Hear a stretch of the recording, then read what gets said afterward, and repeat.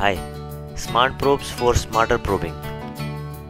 These probes have got 3 markings, each at 10 mm from the tip of the probe, and the probe is cannulated so that when the assistant pushes the fluid, the probe gets self-irrigated. The probing is commenced in the regular manner by dilating the upper punctum.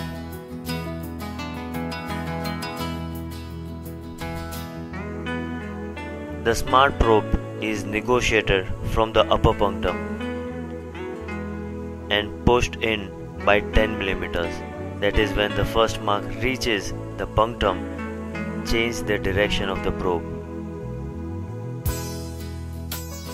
Then push the next 10 mm so that the second mark reaches at the punctum, and then next 8 mm are pushed into the bony nasolacrimal canal. You can retrieve the dye using suction cannula or by inserting the endoscope in the inferior meatus and retrieve the fluorescent dye in the inferior meatus.